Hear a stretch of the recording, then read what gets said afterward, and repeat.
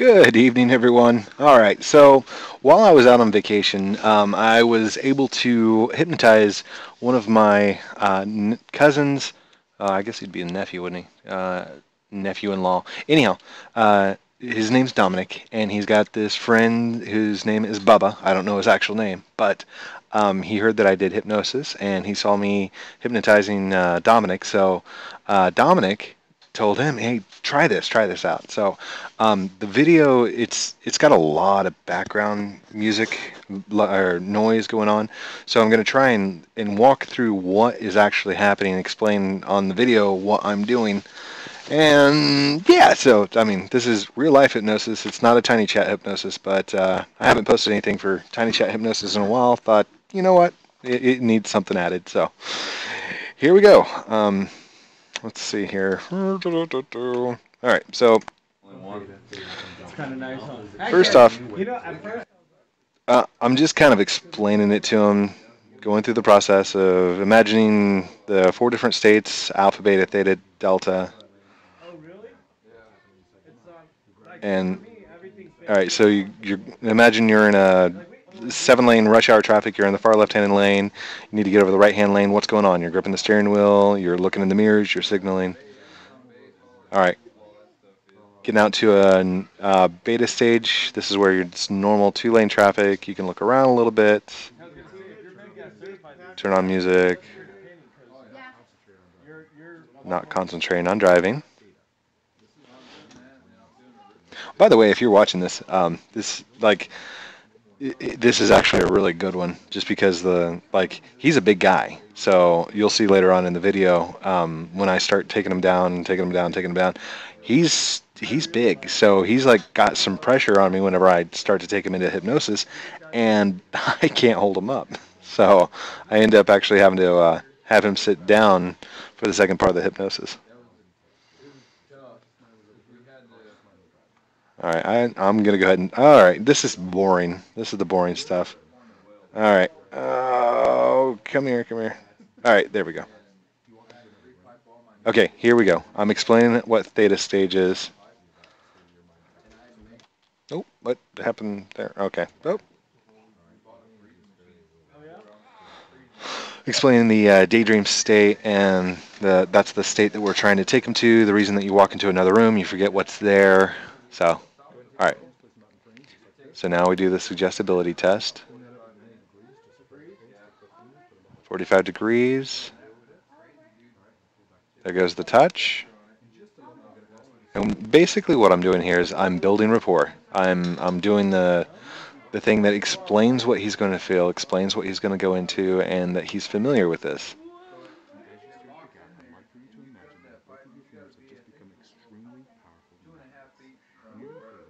Notice the touch. That reinforces, and it goes closer.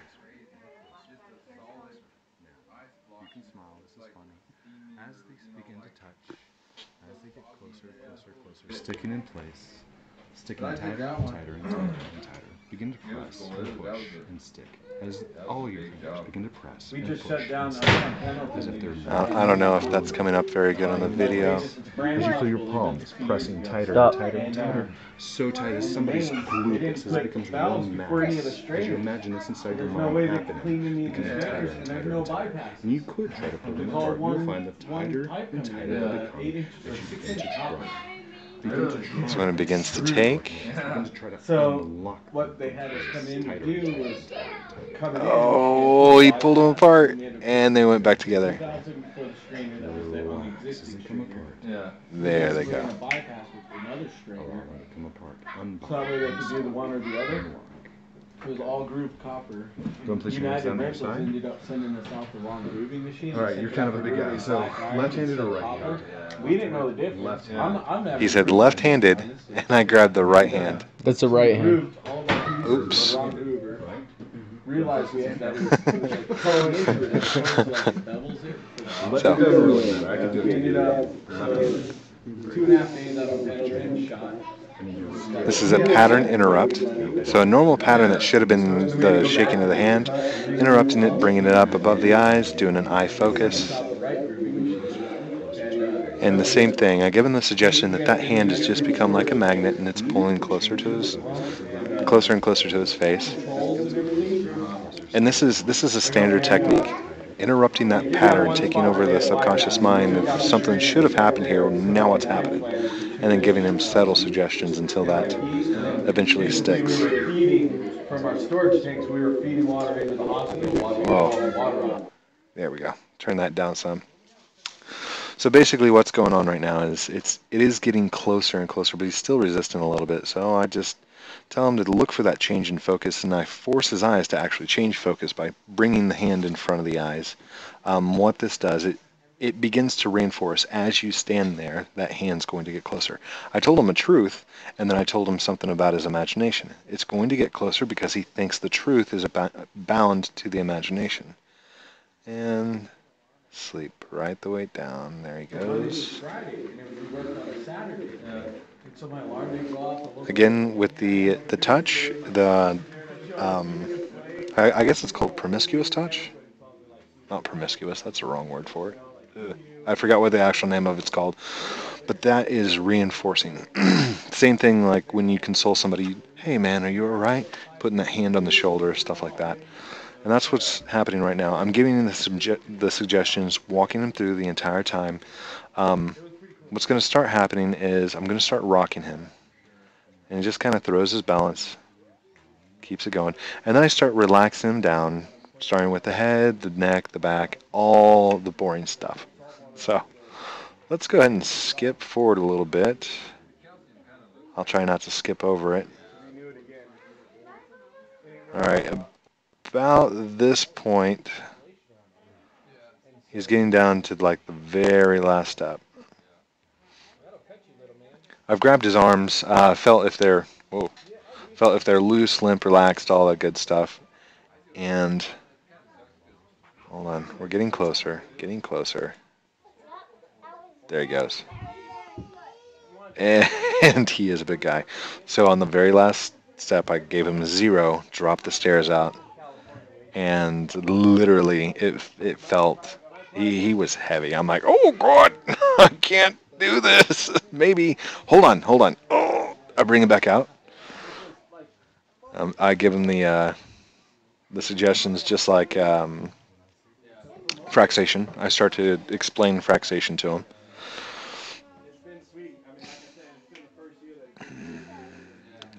And down he goes. There you go. And you can hear my kids in the background going, that's my dad. Do you hear that? That's my dad. So it was pretty cool. Then everybody else is sitting here watching this kind of go on, but they're still having their conversations. They're, talking to each other. And I have to deepen them here. Like, I really have to take him into a deeper state because he's resistant. He just keeps resisting a little bit. And then once I see that his reaction on the third one, where I keep him up, I'm like, I can't hold him up like this, so I actually have him go and have a seat. There he goes. And deeper, and deeper, and deeper. As he goes down, there we go. Okay. So it's at this point I do the hand drop technique. What this technique is you have them apply pressure to the hand and you kind of move it around a little bit. This doesn't really do anything, but it's giving you a feel for how resistant they are. If they're not pushing or not listening to you, this doesn't work. So, and right here, all the way down he goes. Just drops straight into that relaxation state. Now, I really enjoy that part, so I'm going to do it again.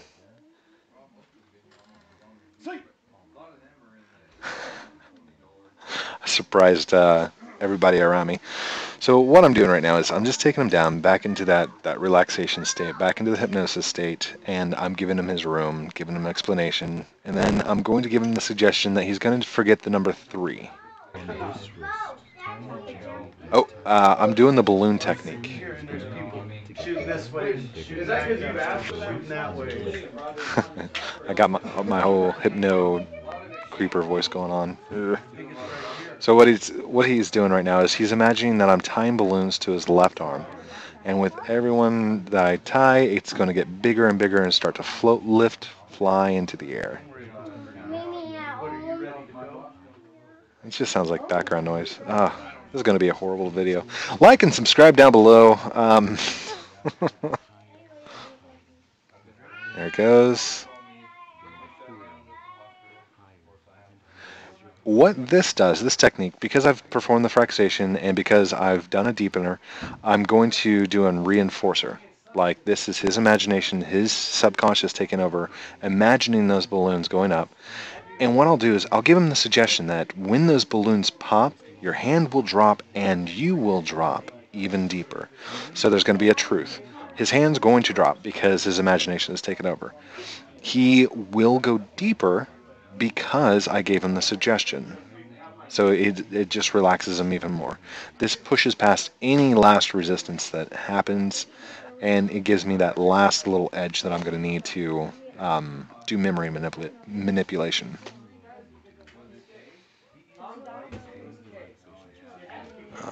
I can't hear it.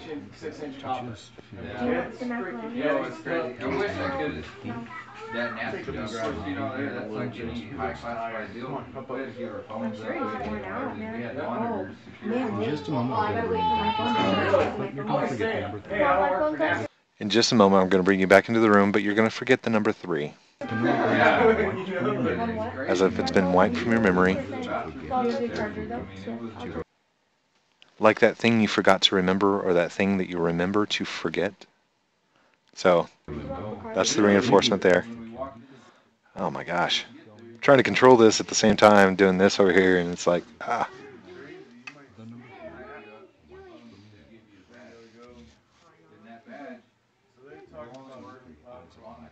When I hold your hand out, just like this. I'm going to point to each one of your fingers, and as I do so, just count it out loud for me. Ready? I mean, it's crazy. Cameras everywhere. 2, Weird stuff. That one, we were on that one. Everybody was doing like dance today. Try it again. Maybe I I'll was like just farting around this morning. We cooked a big breakfast and it was like 11 o'clock and we were still cooking and Josh called me. Like, All right, go ahead. Notice the confusion on his face. This is a normal reaction. I'm just now, like, I'm still cooking, you know. And I was like, you just don't make it to like 6 and 6 is 6 and 6 is 12. And I just had a little bit of breakfast. No, let's hold it up. Let's count them all together, right? You know? So then, of course, all the kids were starting. It was already 11, so they were starting to get hungry.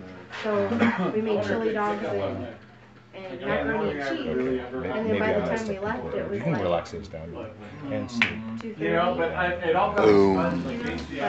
But From this point forward, I just give him the full relaxation, full body massage. Lasting When you suggestion. wake up, you're going to feel like you had a 5-hour nap and a 4-hour full body massage. 5 hours full body massage. I can never remember how many hours I give somebody, like 3 hours, 5 hours, 10 hours, 20 hours. Anyhow, I start to bring the energy back into his feet, back into his legs, and I do the whole walk up from there.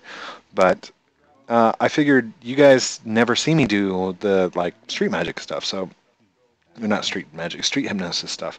So I figured I would upload a video showing you an actual physical hypnosis out there on the street and doing those things.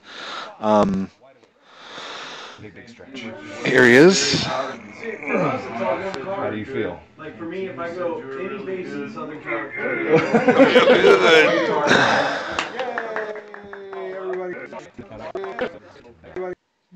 So that was my hypnosis of Bubba. Thank you, Bubba, for allowing me to take you into the state of hypnosis. I have done a lot of others that haven't been filmed. I've done a lot of just like messing around hypnosis, where you make people forget numbers, not taking them down into the state, but doing NLP, like non-linguistic programming. Little things like that. So if you like this video, if you comment and subscribe, let me know down in the comments, and just, you know, have a good time. Good night, everyone.